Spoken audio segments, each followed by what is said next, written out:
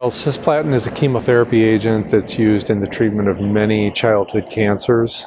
It's estimated that in the United States alone, every year over 2,000 children and teenagers are treated with cisplatin. It's been well known that it causes hearing loss in a proportion of patients. Younger patients are more at risk, where the incidence may be 70 to even 100% in some subsets, depending on the treatments.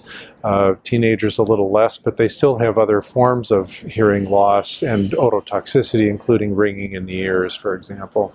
So it has a lot of impact. I think one of the reasons hearing loss is so important in children, in very young children, is that it's not just the hearing loss, but it impacts learning, language acquisition, development, psychosocial development, school function, and a whole host of things that impair quality of life, both short and long term. It's really a devastating problem.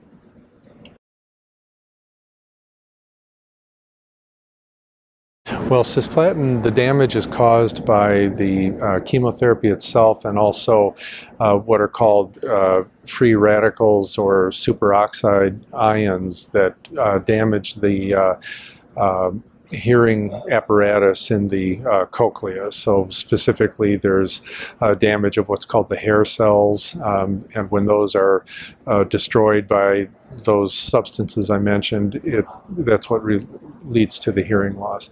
So sodium thiosulfate is a scavenger that inactivates those damaging substances that are produced by the cisplatin.